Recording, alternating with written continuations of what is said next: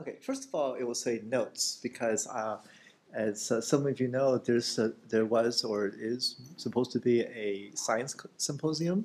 I'm not sure what the current status is, but it's been I heard that's been changed. Yes. Okay, so so what I had intended to do was to have a more of a conversation because I've been thinking about things that points I'd like to make for that event. Um, but I still think it's useful to rehearse. In fact, it's even more important, I think, to rehearse some of these points here tonight, uh, because I know I won't be able to say everything I want to say, all the rants I have about artificial intelligence in that event. But these are notes. I don't have a lecture or a paper to deliver. All right, and I've been collecting thoughts about this kind of topic for quite a while. And I also want to mention that that I, as an editor of AI in Society, which is published by Springer, I like to make a call out to any one of you who would like to make a very short, very punchy, 1,000-word, a few pages, couple of pages, 1,000-word pointed remarks about any aspect of technology in society. About which, maybe there's a received wisdom or there might be some bit of hoopla about, but you think should be taken down a couple of notches. We call this, the editors, I'm one of the 2 editors of that special column inside the journal, AI in Society. I should give you first a little backup. Oh, it's called Curmudgeon's Corner. And we are all curmudgeons, okay, of any age. I think, here in the EGS. We're well prepared to be curmudgeons. But it's meant to be constructive. The journal, AI in Society, you may not know it, but it's called AI in Society because, in fact, it was founded about 25 years ago by Karamjit Gill in the United Kingdom. He founded it with the assistance of some of the major figures in artificial intelligence in that time. And you can just look at the masthead to see the names of those people. One of my advisors was involved with this, Terry Winograd at Stanford University. And I asked Karamjit when he invited me to become a member of the board, so why are you inviting me? Because it's not my area. I don't do that kind of work. In fact, And anyway, I also do work with arts and movement and stuff like that, but I do use computers. And he said the journal is very reputable. It's the main AI journal in Springer, and it has bona fide computer scientists, etc. But he said that the function of the journal, the role of the journal, is to provide a forum for anyone who has something important to say about technology and society, but has no place to say it, a place that has authority to say it. So, wow, okay, count me in. So that was great. And I really respect the board tremendously. To give you an idea, one of the, I guess now it's an honorary emeritus board member is Mike Cooley, Cooley. I highly recommend this person, Mike Cooley.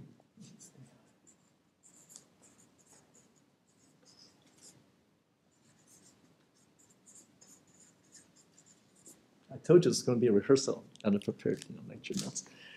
Mike Cooley, give you some idea, is a self-taught engineer. He's still alive. He's probably in his 90-something now. Self-taught engineer.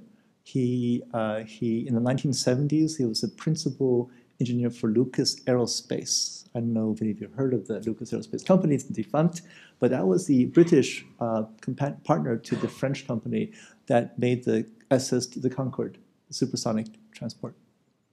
And it was one of the big miracles, right, of the mid-century of technology. And he was the lead for that company. And then after, I don't know, about a decade, I guess, the company was in danger of going bankrupt. They were going to close the company because there was not much business for supersonic airplanes even then. And the engineers, not just engineers, all the employees of the company decided to take matters into their own hands, and they went out to their own communities in the United Kingdom and said, hey, we're very smart people. We know how to make anything. What do you want? What do you need? And the communities came back to them with all sorts of ideas. I don't know what they were. I mean, like better wheelchairs or make the buses run on time or whatever. They came back with all, and they did the whole business plan, soup to nuts. It wasn't just the object, the devices, actually how to make it all make a profit, to make a sustainable business out of these different kinds of ideas. They took all these ideas back to the directors, and directors turned them down, and they closed the company. So, but he wrote this up. And then later on, he was invited to the Greater London Council, the first and maybe only major left government directing London during that time. He was invited as the chief scientist to advise them, chief technology officer to advise London how to bring the city up to computer age. West Germany, Sweden, the prime minister of Sweden engaged him, European leaders engaged him in the subsequent decades to be the chief technology advisor for their nations, to bring their nations into the contemporary computer age, et cetera, et cetera. He's self-taught. He wrote a book called Architect or Be, which I highly recommend. Architect or Be. About automation, and about automation, and about the computerization of skills, about the attempt to modularize the tacit knowledges and in fact explicit knowledges of engineers and craftsmen, tradesmen into computer models, and then trying to modularize that and deliver that modular information in stratified let's say skill sectors, okay, et cetera, et cetera. He wrote this book many decades ago, and some of us think it really deserves much wider attention here, especially in this age, okay. Okay, so there's that. So I'm going to go through a few notes. It's in the form of an outline. I hope this doesn't get broadcast too widely, because it's in the form of an outline. I would really like to have some conversations with you so that I can turn it into a more formal presentation maybe in 2 days from now. We'll see. But I do want to make sure I strike the right notes with it, okay? So there will be 3 parts to it, plus a 4th part, which would be kind of like, and where do we go from here? So the first part is about the challenge to thought, to, let's say, our notions of thought by algorithm, mechanical procedures for dealing with symbols, let's say. Another is in each case, the line means replace or augment, okay? So the second would be the replacement or augmentation of gesture by mechanism. And the third would be the replacement or augmentation, in this case replacement, I should say. Okay, augmentation of organism by golem. It's okay. So thought versus algorithm. So there are 2 parts to that. The first part is, what is the digital representation? How does a computer actually represent anything, in this memory? And this talk will be progressively less detailed. So I think it would be very important to kind of understand, what's going on, to demystify some of what's going on. The second will be, okay, given the representation, the digital form, what does the computer do with it? Which would be algorithm. What is an algorithm? How does the algorithm work? And so in terms of, there are 2 main papers that people should be referring to, right? And kind of obvious, if you know the area, the history of computation. In terms of representation, it would be this famous paper, right? This legendary paper by Claude Shannon called A Mathematical Theory of Communication. Many people cite it, not as many people read it. And of course, but I mean, I finally got around to reading it this past year, and I was really blown away. I was really impressed. I'm really impressed by this person. Because by formation, I was kind of biased in 2 different ways. One is that as a mathematician, mathematicians look down on engineers, okay? And they say, oh, there's nothing they can say. The other thing is that, politically, of course, there's all these, PC ways to kind of like sneer at the person who actually destroyed, representation and language and something. But if you look at this particular paper, he's actually extremely mathematical. It's actually written from a mathematician's point of view, actually, which was dropped by most of the uses of this kind of formalism in subsequent generations. Okay, so first of all. The second is he was also very interesting, useful. He was also very, how do you say, I would say a wise scientist.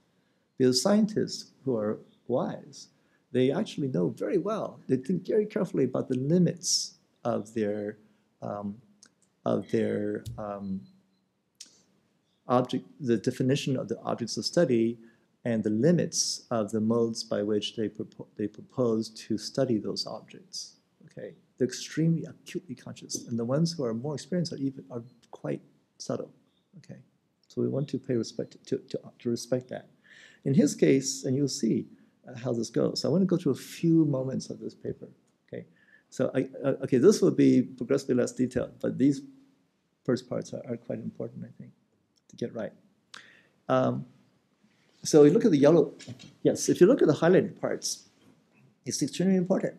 Right away, in the second paragraph, he says explicitly that the fundamental problem for engineers of communication is reproducing at one point the message that was constructed at another point.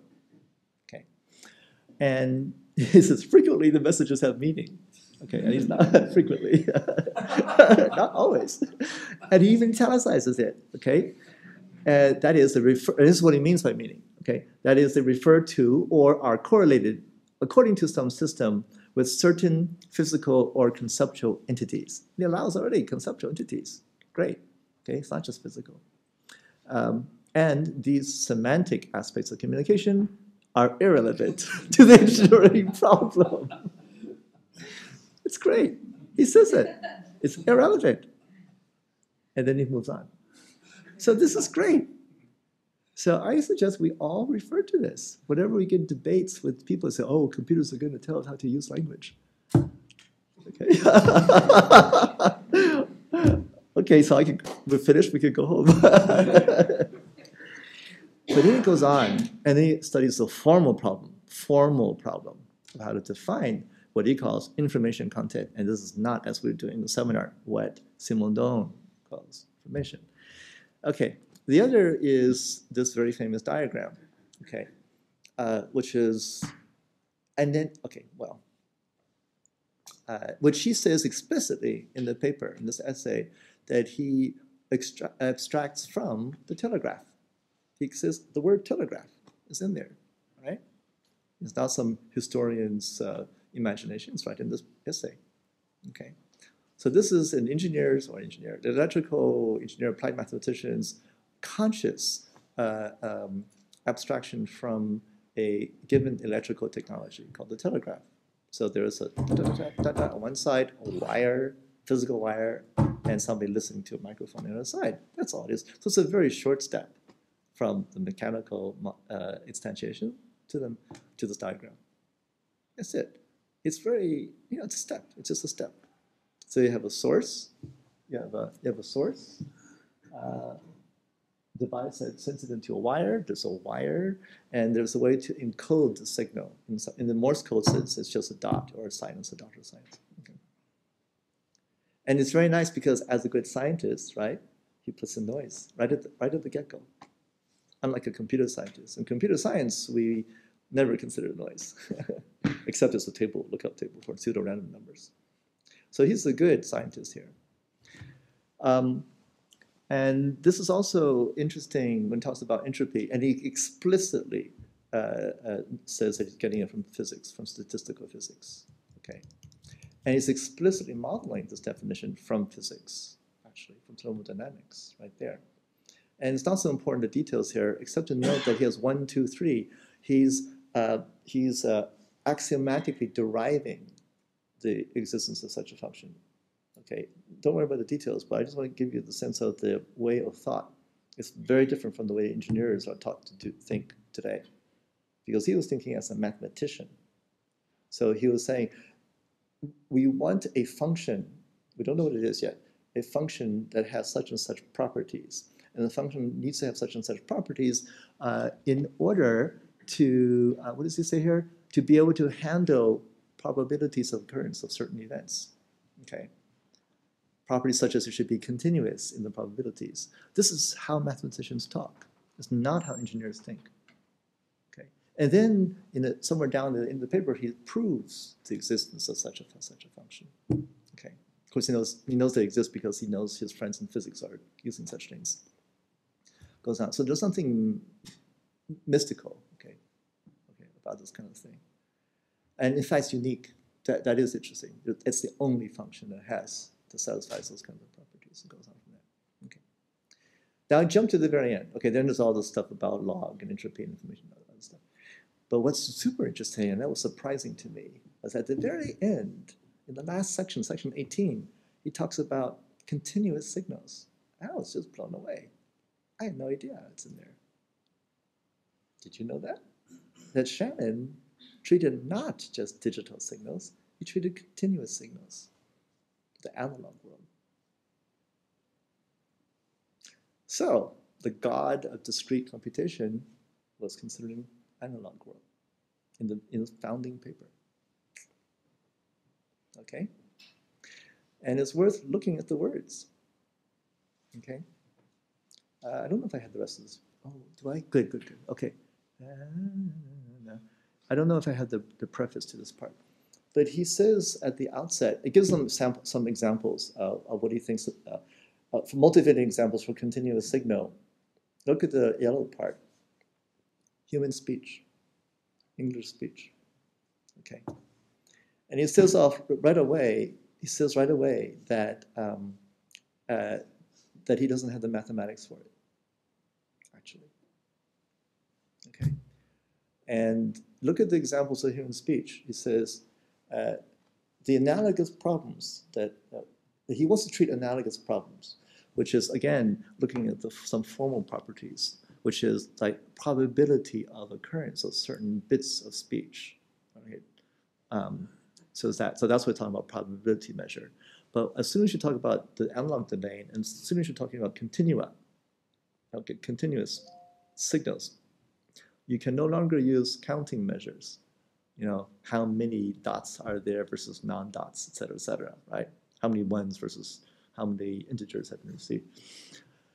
And so we don't have the same mathematics, actually, okay? But he makes the beginning of an attempt to model these kinds of things using ergodic theory. He explicitly cites such mathematics. And now those areas are much more developed, okay? But I think I just wanted to point out that he was actually making a strong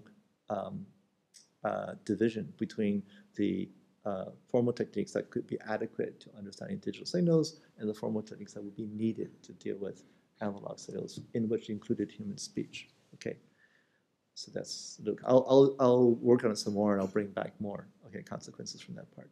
So this is in terms of representation. Okay. The second part is after we do have representations coded up, in this case, so we already set aside meaning, we set aside semantics, we have what's left, and we set aside analog, we set aside continua, then we reduced, very, very, very much reduced to just digital signals. Once we have representations in that form, zeros and ones, what can we do with them?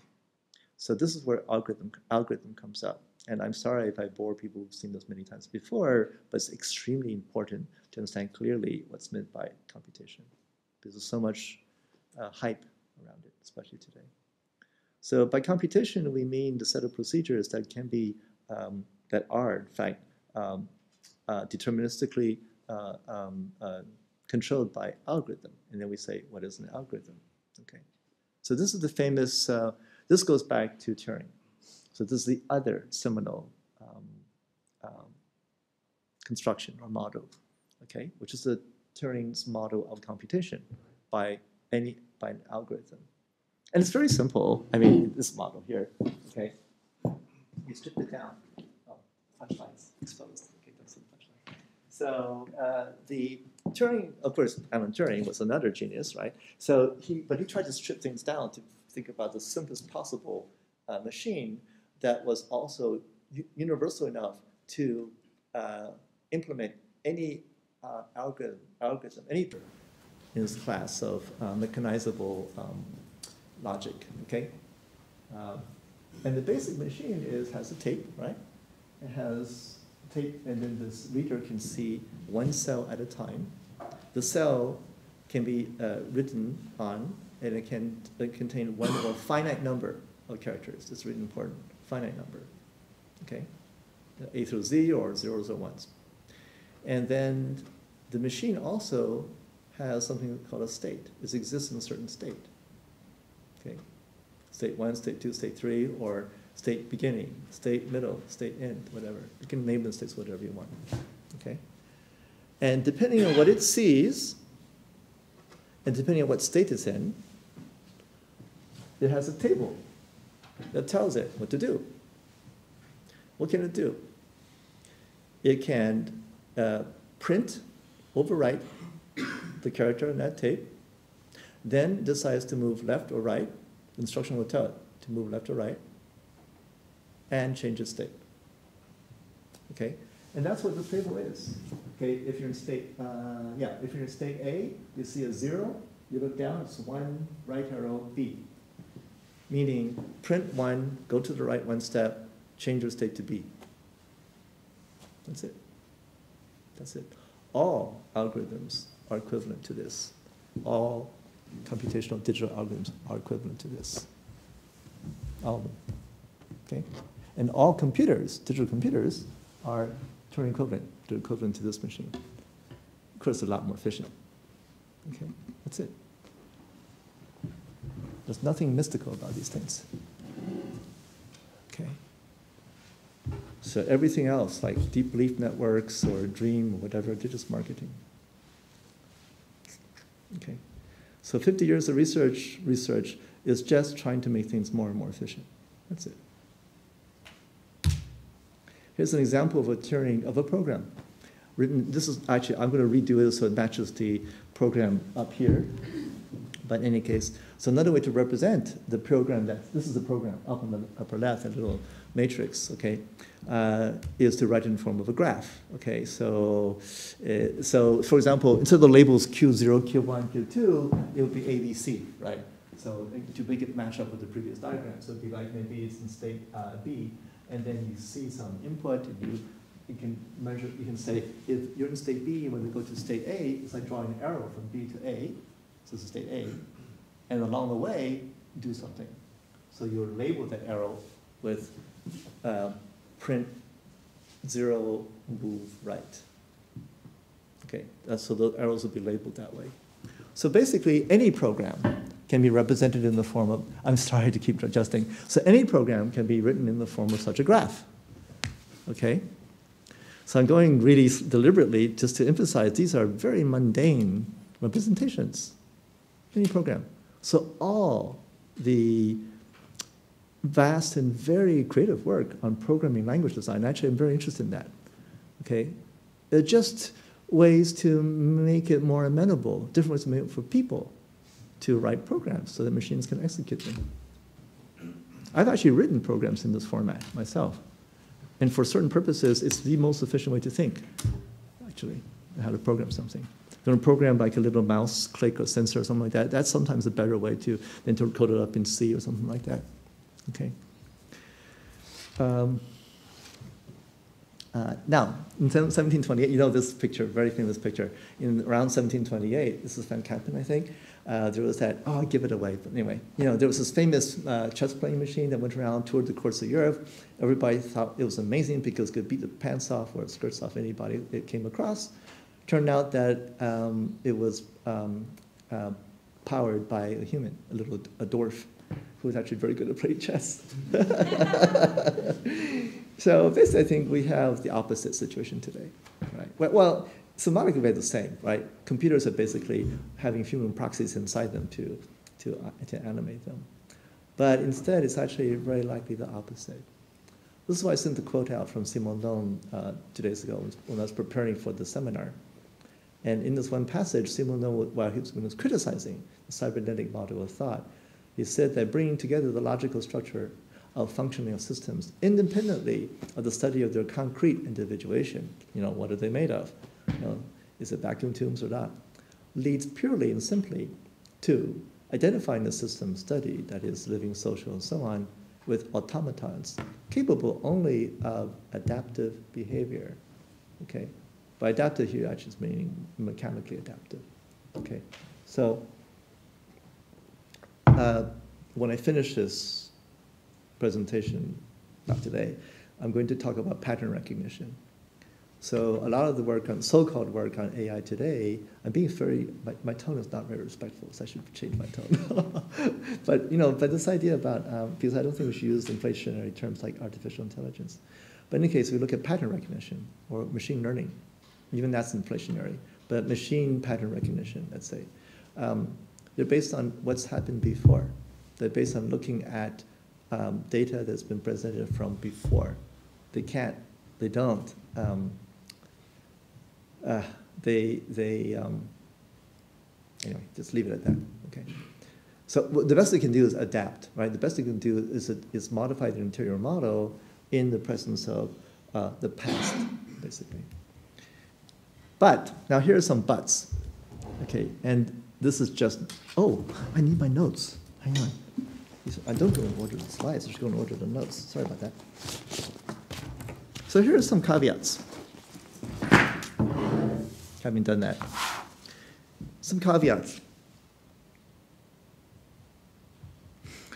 One of them is, can I go back? Oh, come on. I want to go back to the cell.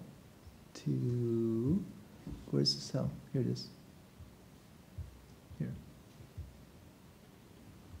There are many caveats. For example, in this cell, why do we assume that the cell is single-valued?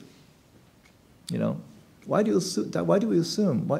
It's not a necessary assumption. It's just a simplifying assumption that what you're looking at has one definite value. And we know that's not the case. Anytime we look at an advertisement, or any time any human looks at any sign, right, is motivated interpretation. Even if we're trying to do something simple like saying, what is that character? Are you Chinese or are you, Egyptian? What are you? These are obvious things, okay? I hope I'm not saying, but I think it's really important to turn around and talk to people outside this room with these kinds of obvious things. Another is, it's not even clear. It may not be clear when it's on the tape. Why are we assuming clarity? I'm told by electrical engineers that what computer scientists think is a bit is actually highly constructed. That it takes a huge amount of electrical engineering to maintain that illusion for their colleagues in computer science to think that once they change this register to 0, next time they look back, it's going to be a 0 again. And they can be sure it's going to be a 0 again.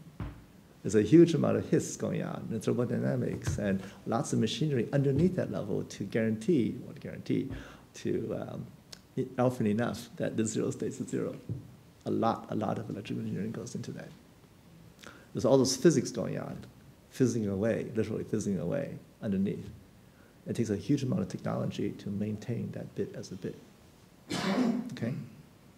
So another is this question of the distinction between a mark and a substrate. What is the tape and what is the mark on the tape? How is the system supposed to know that the black part of it is the signal and the white part is not the signal? And even that assumes that there's something called ink, writing. So this happens to be a watermark. There's no ink at all. This is not a watermark. What you're reading is a lessening of intensity of the substrate. All right, we can do this, right? So we should think about implications for this. Watermark is, to me, fascinating, because watermarks means that we can read even when there's no positive trace, right? We can just vary the intensity of substrate, and that's enough. It's not even about a system of marks where the differences that make the difference. Okay, we don't even need to get there. And still, we can already do something with science. So why is this relevant to computers? Because you see, in computers, we have this notion of signal and noise, right? So above a certain threshold, it becomes signal. Below a certain threshold, it's considered noise, the hiss of electronics. But in our work with sensor technologies and explicitly coding what constitutes the threshold, it's a choice. We choose that when we're doing work with gesture tracking, things like that. I want to show, not tonight, but, well, maybe I will, tonight, or if I get a chance to do the full thing, what else we can do with computers. So just to say, we actually are doing lots of positive things with computers and computation, but they're just not meant to replace human intelligence, human language, etc., or decision making. None of that. That's to us not the interesting use of computers. Okay. Plus the state topology. This. Okay. This is actually another profound thing. This is a program. All programs are equivalent to this kind of picture at some point. But there are many things that are limited, too limited, I think, for this model of action. One is that a state is discrete, that you're in the machine, the system is in the state and not in any other state, and another state is close to the state. All states are, in a sense, formally just distinct. And we know that's not true for humans, for cultures, for economies. Why should that be true? Also, why there's no reason in our complexity of life to assume that there's one state or even a finite number of states that describes what state we're in. Okay, and even in physics, this is not the case. In physics, there's no limit to formally how many states there can be active, let's say, for a mechanical system. All right, a state can be a sum. In other words, a state can be a sum of other states. Okay, and also states can, in our case, states can be overlapping, and states you can have very gradations of state, degrees of state. Okay, and these ideas are what we've been using for now 15 years or so in the compositional techniques for guiding the behavior of rich environment, complex responsive environments. And we saw yesterday in Philip's talk on this beautiful environments that Philip's been building, various ways to animate such rich environments. Okay, so there are many ways to do this kind of thing. Okay, and furthermore, this topology may vary over time. So, of course, people talk about self-modifying programs and things like that, but somebody has to write the program to modify the program, and those programs are not going to be invariant. It's a recursion problem. Okay, so there's that. Plus, moreover, the tape. The tape is, in this case, considered passive. It doesn't act. Well, there's no reason why that's the case from biology. We know that biological substrates act on themselves. In fact, this notion of substrate is not a passive thing at all. Okay, so the separation between memory, which is this tape, and processor, which is this thing up here, that's artificial. Okay, that's not how living systems work. In fact, that's not the only way that computers need to work, that machines need to work either. That was a decision. It was an engineering decision at some point, a formal decision. To give you an example, in Brussels, there was a research organization called Star Lab, which is now defunct.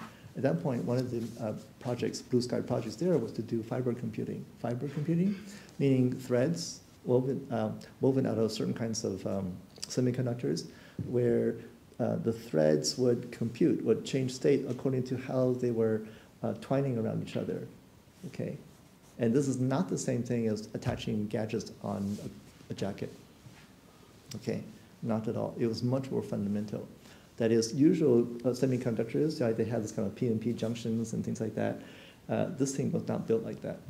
This was a new kind of electronics, not built like semiconductors. Okay, not like that. And they asked me to try to imagine uses for such kind of new kinds of novel devices. Okay, but that's another conversation. It's very interesting. Okay, so just to point out, there's not like a one path for the evolution of computation, even in the digital domain. Okay. Hey, are there comments now? I mean, this is supposed to be turning more and more into a conversation. So are there questions or comments? Okay, these are notes. These are notes. Okay, there are gaps in between. Okay. There'll be more gaps. It'll be more evident as I go on. Okay. Okay, obvious things I'll skip over, like context. Well, the context problem is obvious to us, but not necessarily obvious. So these are obvious, all right? So context of interpretation. What is the meaning of a mark? Or even what is the meaning of a signal? This is assumed that you can read all that just by looking at the signal, looking only at that mark, okay? And this is shot throughout computer science and engineering. You only need to look at that mark in front of you. Same thing with what is the meaning of this object? I can determine this by looking at this object. So obviously, in this context, it's kind of, it would be considered naive, right? But it is the way that a lot of the engineering or product design, et cetera, is done. If you want to understand a person, a thing, a mark, you only need to look at that person, the thing, or the mark.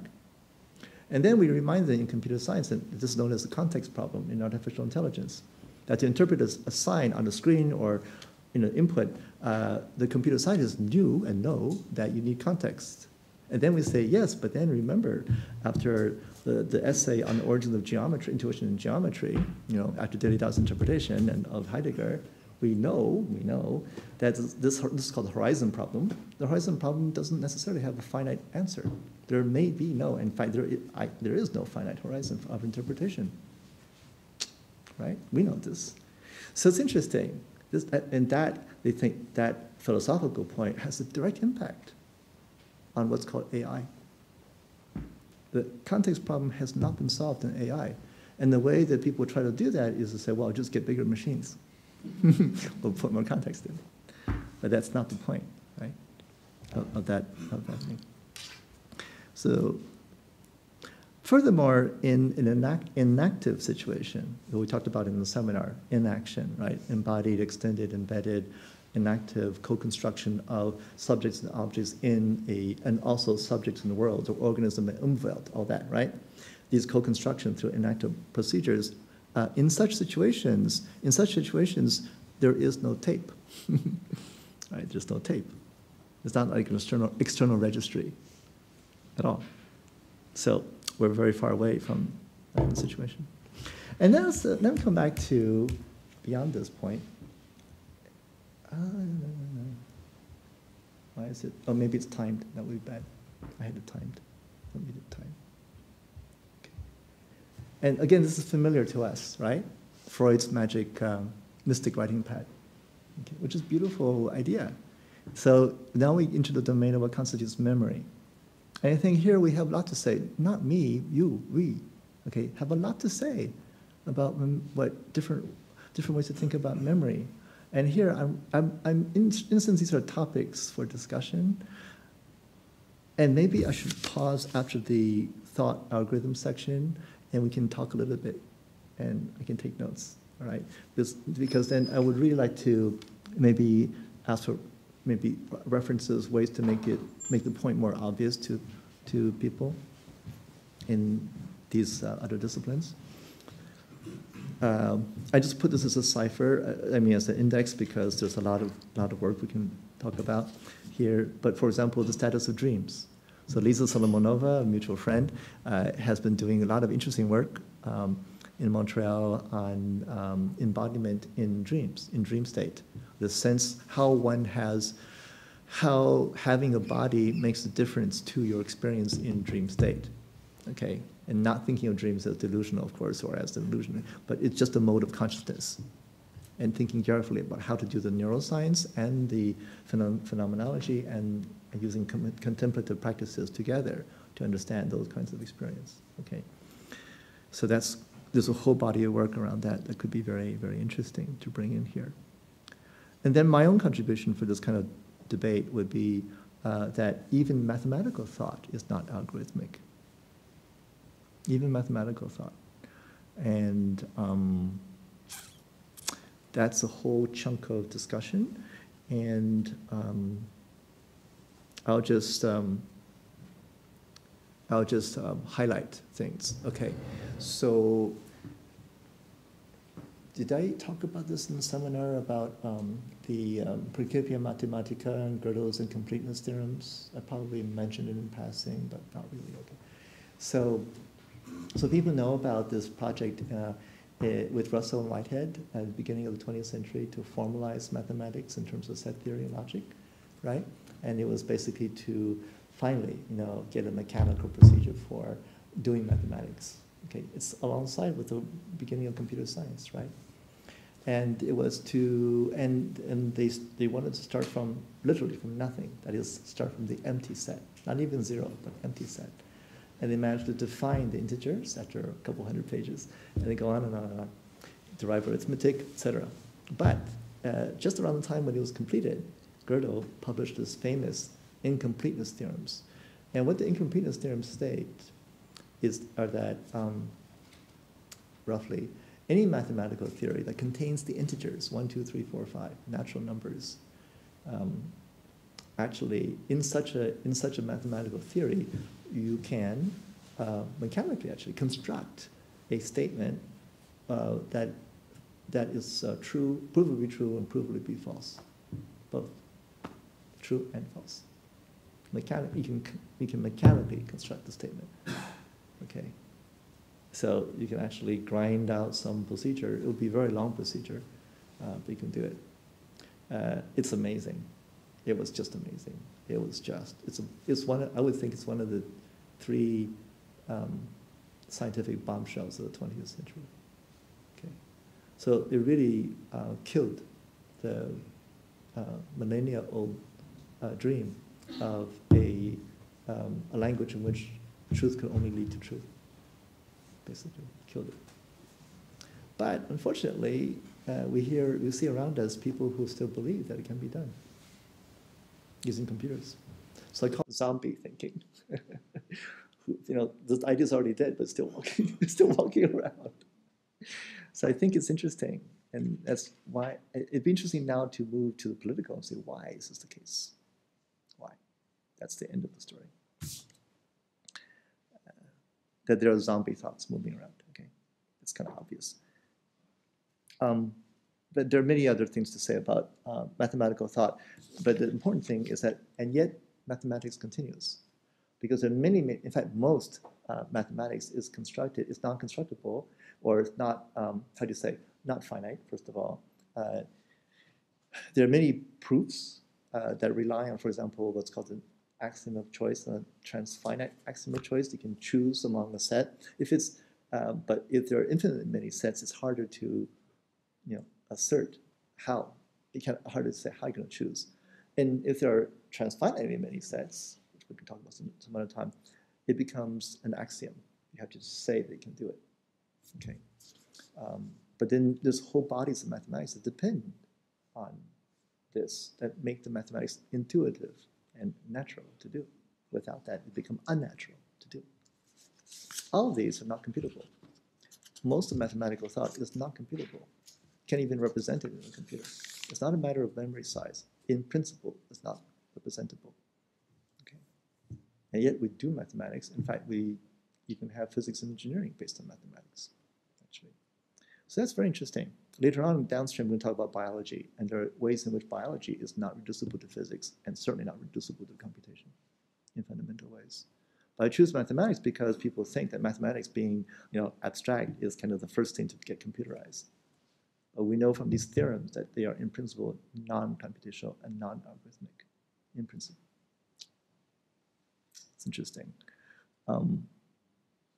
Please. What do you think is so seductive about this dream of sort of making, remaking the world through algorithms? Like, we were talking today, and it got me thinking about this game that I really love. It's called Dwarf Fortress. And so one of the sort of draws of the game is that it's this incredibly complex world. Like, whenever you start the game, you're engaging this whole, generative process of creating a world that has, an entire history.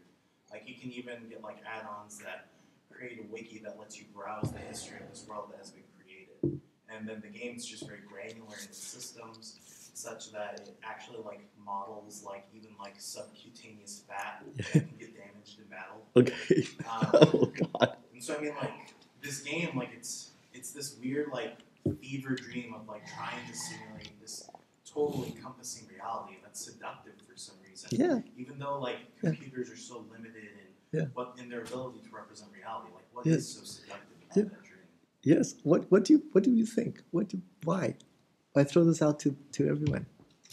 Yes. I don't know. I think it maybe has to do with this idea of the like Gödel's incompleteness theorem and what was happening before it was proved. It's like very seductive to know that you can prove something as true and be able to not think about it anymore, as opposed to being presented with the fact that you can't prove it's true or not. I'm going to the golem at the end. All right. So I'll come back to that. There's a question of proving something true, which is very seductive, and then I think there's more, right? I think when we come to the figure of the golem, we should come back to this. Okay. So the urge to create that, and there are all sorts of reasons. There's not one reason. Okay. Because, okay, we'll get there. Pattern recognition. So pattern recognition, the thought. This is all inside the question of thought versus algorithm. Okay, so what are a lot of the current AI techniques about? They're no longer about natural language processing. They're about pattern recognition or doing statistics. Okay, so let's call it for what it is. It's pattern recognition, and I was going to go through some of those. Okay, when I do this completely, and I know some idea of how much time I have, I will describe explicitly some of the main techniques for doing pattern recognition, right? Such as, support vector machines, that's the most simple one, or neural networks, which are actually not neural at all, actually. They're just sums of piecewise linear functions with coefficients, and you just adapt them by least squares descent, just descent methods. It's really not. It's not more than that. In fact, they're very simple nonlinear optimization problems, okay, etc. More statistical methods, okay, which are more interesting, actually. Okay, so I would like to describe those, but I'm going to name them now and step over them.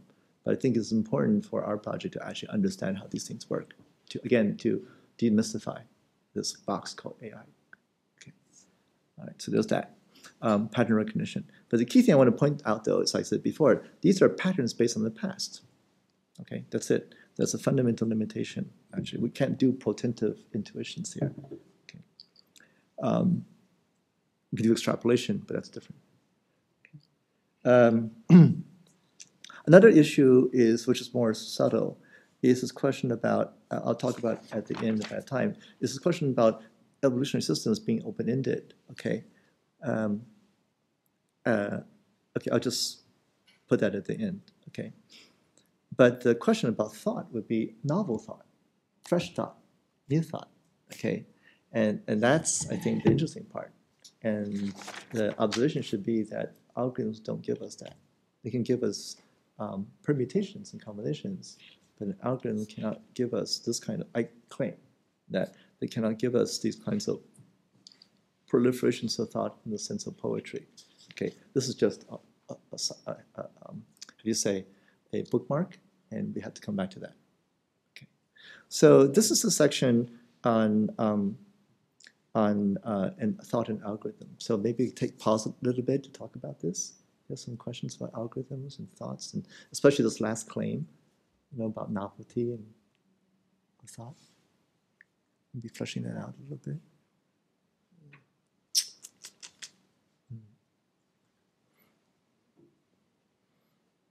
Because that's a big jump, right there. Maybe just addressing your one claim previously that it's no new, that algorithm can generate no new thoughts.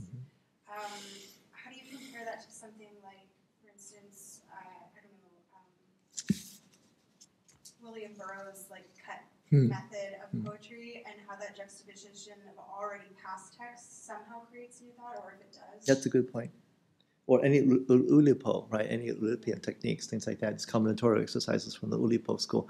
And okay, now putting on artist hat, or speaking as an artist, don't you think? I mean, if you've done these exercises yourself, for the purpose of, for artistic purpose, all right, for artistic purpose, if you're a writer or if you're a composer, these kinds of techniques, they start the process.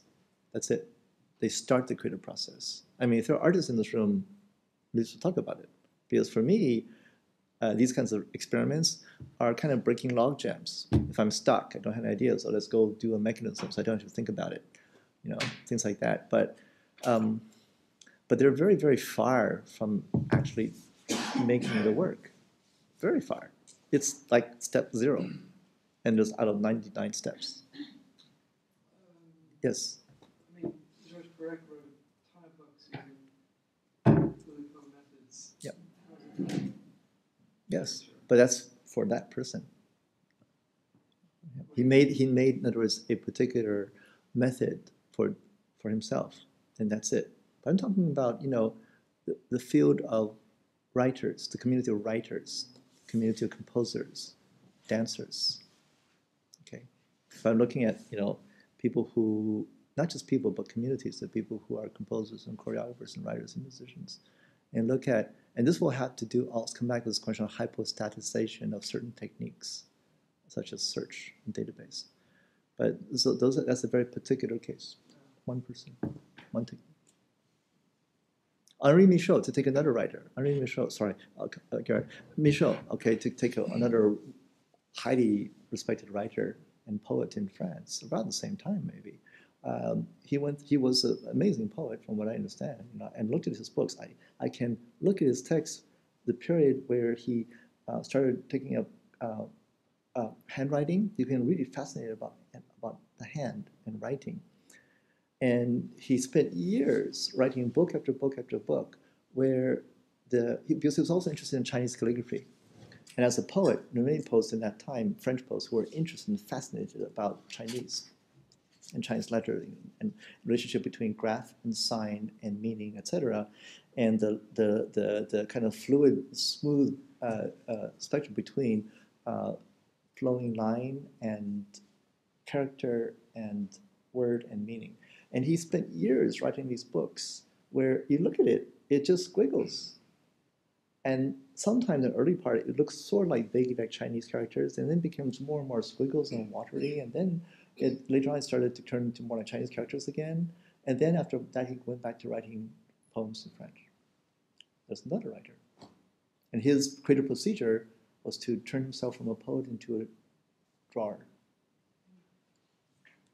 And it was effective for him. See. Sorry, Gary. Yeah, no, just to piggyback on this comment here, I think what is interesting about Burroughs' method is not actually the poetry itself, but the decision to work in this sort of way, the same way in which Duchamp's toilet was a work of art once and couldn't be reproduced now in some ways. So I want to sort of parallel that with this exhibition that took place 50 years ago of artworks called Cybernetic Serendipity. This was also funded by the Department of Defense and so on and so forth, to make these technologies known to people and sort of humanize them in some ways. Of course, the aim is nefarious. In many cases, the notion of serendipity is, I think, different than what we see with William Burroughs in some ways, right? What the serendipity was for people entering into this exhibit was that they saw something there. They recognized something. And this was for them meaning, right? They recognized something. And I think maybe part of what the project here is, too, that Xin Wei's alluding to, is actually to push towards another sort of understanding of thought, which is not only based on recognition. And we could look to Liz and others for that. Yeah, I think I'm like also understanding, my understanding of the way that Burroughs worked is that actually when those things were sort of randomly juxtaposed, that it wasn't the random juxtaposition that made it poetic, but the recognition that the composition of meaning had been changed. So it actually, the leap of like poetic meaning in the words were not actually available to the reader whatsoever, or to the kind of algorithm of randomness, but that it has to be recognized by somebody who's putting it into a context of meaning. Let me draw attention to this series of contact improvisation creative practice from a very well respected dance company. I think it is, I can't remember the Spanish or what. Here, Ingrid. Here it is, here's the beginning. Okay. And what's this is contact. Who's done a little bit of, I don't know, movement work in art? I mean, in dance or theater. Okay, so you'll be very familiar, right? Because anybody who's done a little bit of theater or dance will have done something similar to this kind of exercises. And what's beautiful about this work is that they look at it. In the beginning, they're always working in groups, right? This person is limp, and they're helping the person become somatically sensitive to herself by first assisting the movement, and then making the person weightless, for example, and the limbs. I'm just reading out what I'm seeing, okay? And later on, pressing back to the body, I guess in this case, like knowing where your body ends a little bit, you know, where it ends and helping them. But if you're a dancer, you can say more precisely. I actually teach most of these movements in my workshops. Curtis, you probably recognize some of this stuff. There's a few different things happening. One is related to touch, for sure, and where your body ends and another person begins, and trying to break that barrier down at times. This idea of being completely limp and like allowing other people to move your body. There's a couple different ideas around it. One comes from the Gucci gymnastics, which is to like let water flow through your body as a way of moving instead of using musculature. A lot of times we're practicing ideas of release. So people are afraid to fall, right? And the deeper you go into this practice, the more you realize that you can actually throw yourself across the floor without harming yourself, because you practice these techniques of release. Well, in proposing, these are all modes of thought, and these are creative practices. Very, very, very different from the very narrow sort of techniques that those of us who are outside these kinds of areas think of when you think about computers and art. And part of my observation is that there's kind of a, how do you say, hypostatization of creative techniques such as Ulipo, right, under the impact of the prevalence of computers. When in fact, if you look at actual art practices and creative practices, there's a universe of practices that are not visible to those of us who are coming from computers when we try to talk about creative practice. Okay, this is very rigorous work. This is incredibly rigorous work, I will say. And even to my eyes, you can see the steady progression of more and more sophisticated thought. This is thought, actually. But it's not done in words, it's not done in numbers, it's certainly not done in computational form. Okay, so I'm going to work on these kinds of examples some more. Come back. Okay, this is very rigorous work. And then there's a performance, so you can see this being worked into a performance. Okay. Okay, gesture. This brings into gesture mechanism.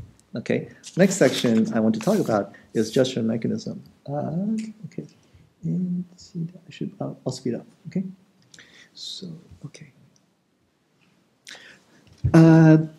So Bergson in Creative Evolution has a wonderful passage where he talks about pouring some iron filings onto, let's say, a table, and you brush. I love this example, so I must have used it 20 times here. So you brush your hand, you put your hand down the iron filings, and you brush your hand through the iron filings, and you lift. Okay. So the question is, and you look at the mark that's left on the table, and you ask, how did that come to be? So if you're kind of a physics person, you would say, well, look at all the point-by-point contacts, all the point-by-point local interactions, particle to particle to particle, and they can use physics to say what's going on. See, and then, but you say, well, but you can do that, but it will not explain the final shape. It will explain only the local interaction. It does not explain the final shape. Second, if you're more teleological, would say, well, that was the intention of the person to make that shape. I said, no, that's not how I made it. My procedure was to go like this and then let go, not to make that shape. That shape, however, that shape is definite. So this little parable by Bergson is extremely useful, I think. In fact, that was the point, to say that most of the marks that we make, whether it's this kind of mark with the body, or even his other example, the digging of a canal by lots of bodies of machines, is in this form. It's neither explainable by mechanism, nor is it explainable by telos, actually. Okay, so it's super interesting. And just think of that example carefully, we'll find lots and lots of ways to see how computational models are entirely inadequate to deal with that. So this is another thing to bookmark. Okay, there's a lot in there, I think. They use, Bergson and other people use the word canalization, channeling. Okay, that we're not ignoring physics, but that action is canalized, whether collective action or individual action is channeled or conditioned by all sorts of factors, such as physics, let's say. Okay, but it's not determined. Okay. And there's a cone, infinite cone of possible results within constraints set up by physics. Super interesting. Okay. In fact, we use computers this way in our laboratory, in Topological Media Lab and our Synthesis Center, is that we're using computers to set up those kinds of channelings, actually, right? To condition the space of what could possibly happen. All right. So that's one comment. Another comment is that in the case of this essay I wrote a long time ago called Resistance is Fertile, about gesture in topological situations, one of the proposals I made as a working definition for gesture is it's that movement that elicits a response. That gesture, as opposed to just any old activity, gesture is movement that evokes a response. And this is a very, I think, ample, it's adequate, it's enough to get us going to distinguish certain kinds of movement from movement that we would consider accidental or completely unintentional. It does mark certain kinds of movement, but also it doesn't require us to bind too much to a particular cognitive interpretation of movement, or even to a certain model subjectivity, et cetera, et cetera. And then I found from Harry Smoke, one of my former PhDs, Morse Peckham, and who was in conversation with an American pragmatist who talked about sign, that the meaning of any sign is, or we can say nowadays biosemiotic mark, the meaning of any sign is its response, the response to that sign, right? So these are very fertile ways of thinking about marks. And you can see how that's a challenge to the earlier model about Turing tapes, or Turing machine tapes, right? That the meaning of the mark is all in that mark already. This is the positivist approach. Right? So it's interesting, if you follow that out, that means it's always deferred. And we know this. I mean, this is kind of 50-year-old news in literary circles, this kind of thinking, right? So we don't require radical new theories to make this kind of point. But it would be interesting to think more carefully about the implications for some of the different interpretations of interpretation, right? So it's quite interesting.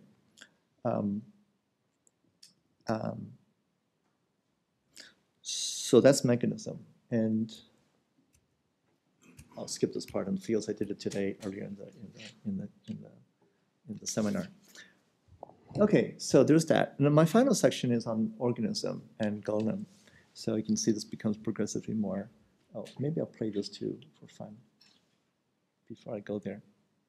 In this case, this is I'll show a lot more if I can, if I have a second chance while I'm here this week. But of the kind of work we do with computers and computational media, but always in the sense of response, is where, in this case, it's a very, very basic instrument that we use over and over again, where this is a scrim. So you see yourself at life size, or maybe slightly more, and every single pixel can be delayed by a different amount, okay, by now standard technique. But which pixels are delayed by which amounts, that is conditioned by a second stream of video, a second bitmap. That bitmap can be a grayscale image. So let's say black means current time and white means the deepest past that you can hold in your computer memory. Okay? And that gives us many, many, many ways to, dope or condition the latency of what you see, latency of the screen, okay? And part of this has to do with actually getting away from that screen, okay? It has to do more with reorienting the body, the self, to not thinking of yourself as one time, right? And also thinking of your movement as somehow splayed out in time, so that And furthermore, we can make it so that your movement, your degree of movement, can be used to index into time, for example. Even more, we can set up techniques for, here you go. It's where movement in space turns into a geometry, or I shouldn't say geometry, into an action, which is not in the physical space, right? Just merely by, so these are just many, many things we can do with that, okay? And this is very simple based on the techniques that we have, okay? But what is this? This is writing, what is this, you know? This is writing, this is movement, this is thought. And this is a crutch. This is just a way to attune the person, okay? And at some point, we'd like to be able to take it away and then still play with temporalities this way. So it gives you an idea of what we can do with computation. If we give up this conceit that we want to use it to represent or to do language, I mean, in terms of, you know, like English and Japanese and Chinese, for example. Okay, shall I pause or keep on going? My last section is on the golem, about the golem. Any comments, questions so far on mechanism? Okay. Okay. So, golem. I don't have as much to say directly. I canceled a lot of the parts here. But the figure, I wanted to play a little bit more. I'm not a historian. I would like to talk to some people who may have looked at this more. But I figured golem rather than zombie. Thinking about golem in particular because, you know, according to the legend of the Jewish legend, is that the golem was the creature that was brought to life, you could, in some stories, to defend, right, the community. There are other stories where it's an inimical character, but the key thing is that the golem has the outward form of the human. And even can act in certain ways that are human-like, but internally it's made of mud. It's made of brute and inert matter. The Newton's phrase, that matter is brute and inert. And that's the monstrosity, right? That it has no interior life. It has no internal consciousness. Right? So in AI circles, there's this thing called zombie theory, right? Maybe you've heard of that. And AI people love to, at least maybe 30 years ago, they like to go around debating with each other, are we all zombies? Meaning, do we or do we not have interior consciousness? And this came about maybe 20 years ago because at that point, the old AI project of building robots that had internal consciousness was foundering. So they could actually build machines that could exhibit what you could think of as having internal consciousness. So they thought, oh, well, maybe none of us have internal consciousness. Typical move. Declare success and move on. So zombie theory. And then Jaron Lanier said that the only people who believe zombie theory are zombies. So it's Jaron's thing. So golem.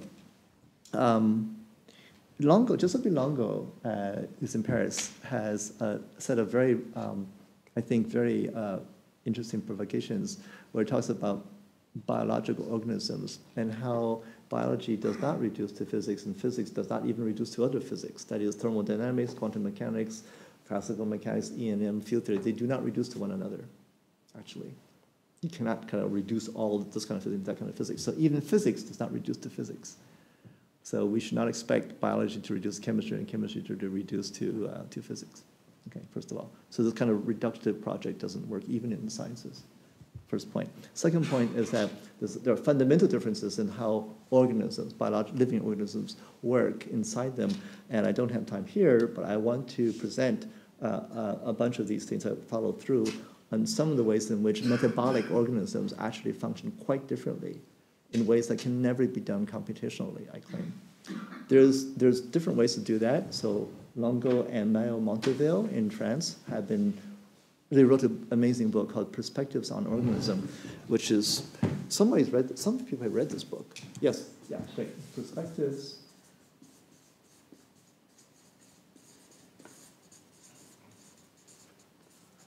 by Longo.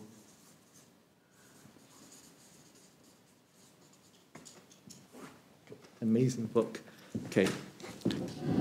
And I don't know what the time is. I better start to wrap up. I hope. the ways in which organisms are somehow essentially different from physics and from, of course, computational systems. And one of the ways they can go down, one path for that is to look at, for example, as an example, just one example, is how water molecules work inside the cell. That is, water molecules, the quantum state of water molecules, the spin state of water molecules, apparently, in near a cell membrane is different. I think it's more correlated than water molecules in free bulk water, actually. And I looked up all the articles, not all, I looked up a bunch of articles where they're doing the wet chemistry of cells, okay? And lo and behold, there's a lot, and by now, the evidence is actually pretty overwhelming because they can describe very precisely how it's different. And these are quantum mechanical effects, okay? You don't pick this up by computers. It's very interesting. Why? Turns out because that's how certain molecules can penetrate the membrane. So it makes the membrane porous in certain ways, under certain requirements. It's fascinating, okay? So if you talk about A life, it's a joke, right? It's a joke. They don't come anywhere close to modeling this kind of complexity. It's not even complexity, it's a different order of process. They're not computable processes. That's one example. Another example comes from neuroscience. So we look at neural networks, right? And I don't know, but we need to find a way to retire that term. Of course, it won't be retired because it has such marketing power, which gets to the final part. But if you look at, it's very interesting to look at the neuroscience, to look at and I've been looking at glial networks. And these are the connected, what used to be thought as connective tissues, right? But they actually serve certain interesting functions that connect across. Another is, looking at the electrochemical transmissions of signals. It used to be thinking, what is it called, axons and dendrites? They thought that they go like this, and signals could pass from one to the other.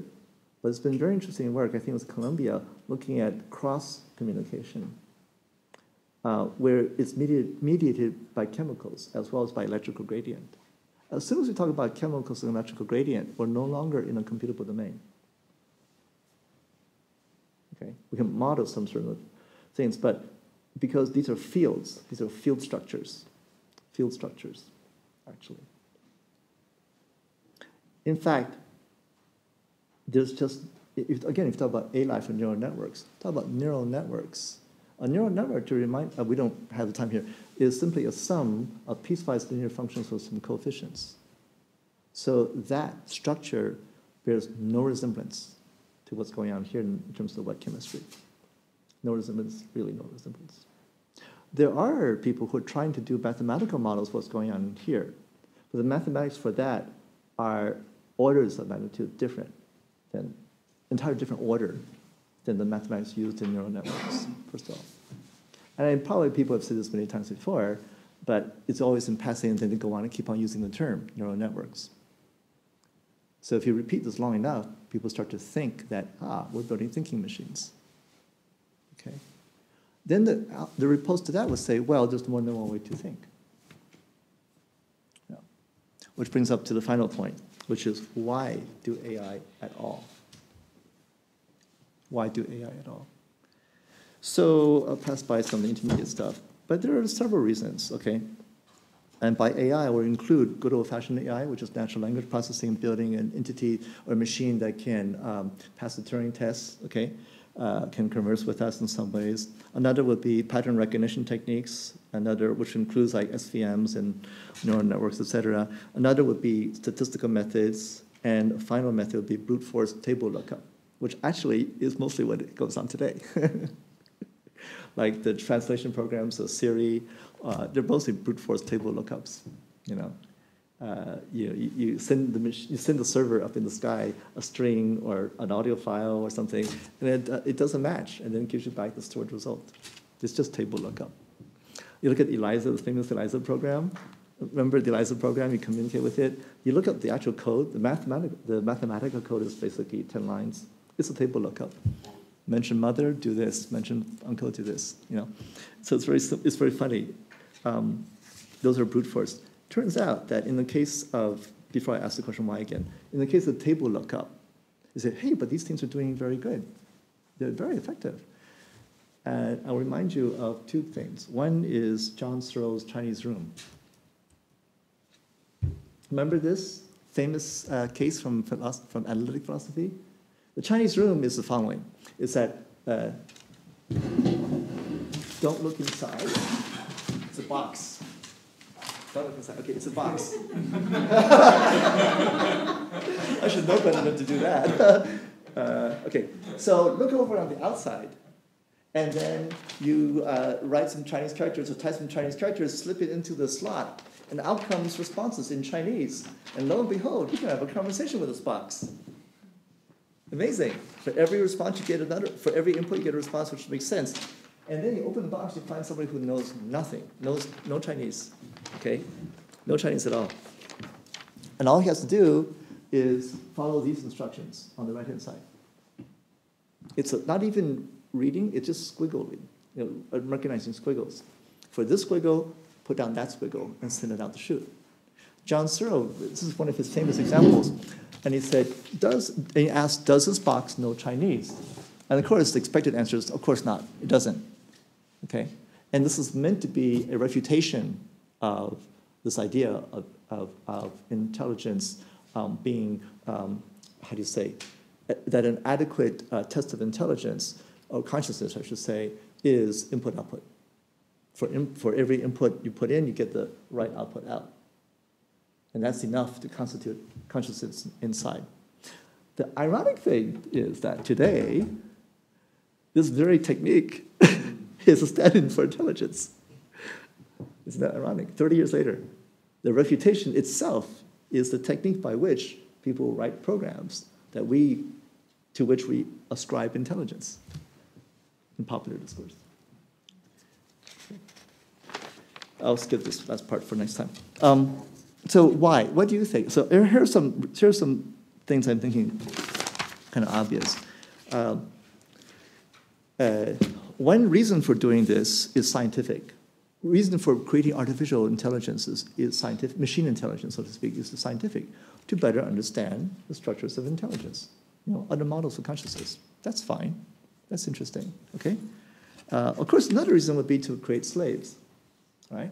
This is what Marvin Minsky said when he came to Concordia University about 8 years ago, one of the gods of computer science, of AI. He came and he gave a talk about his great modular mind model for AI.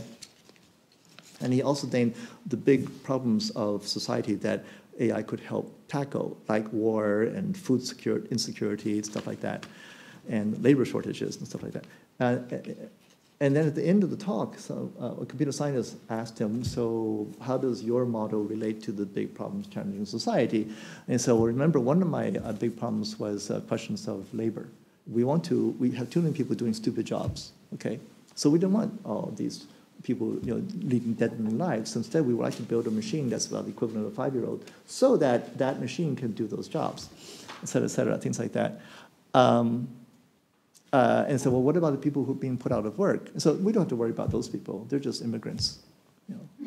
And then the room was full of immigrants. This is engineering, right? So 90% were from Pakistan, Afghanistan, India, et cetera. Okay? The room went dead quiet, dead quiet. And one person said, do you mean to say, finally said, they were shocked and said, do you mean to say that there's no rational thought in these countries, in other countries, from where they're coming from? And he paused and said, yes. So this gives you a little bit of a window into some of the kinds of thought going on behind. Say, we want certain kinds of workers. These workers are unruly, so let's replace them by less unruly workers. It's really right there, right? So the question would be, that's the economic reason. It's obvious. So one of the big challenges for us here is how to respond to this question beyond Elon Musk's solution, which is to give everybody basic income. Okay, but it doesn't actually, it can help us materially, right? But the logic is still that most of humanity is not necessary anymore. That's the problem. In fact, mostly humanities considered a cost, not a production of value, not a producer of value. That's the problem. It's a cost. Okay. In Chinese, there's a phrase called 天才, which means like genius. There's another phrase which is 人才, right, which means human value. Okay. So I think we need to urgently have a discussion of what's the fundamental value of humans other than being productive. It's not that logic.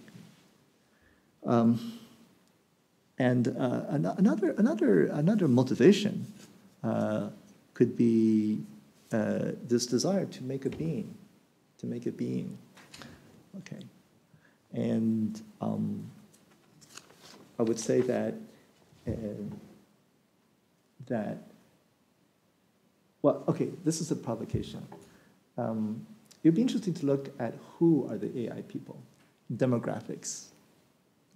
What are the actual demographics of AI researchers and engineers? And I'm sure that's well known. Just look it up somewhere. Okay, and we think about then how many of these are the kind of human beings who can make babies? It'd be interesting to look at that. Now, I'm not one of those kinds of humans, but I do have 2 children, and now 2.5, let's say. And I have to say that this desire to make a being is, of course, it's very fundamental, actually.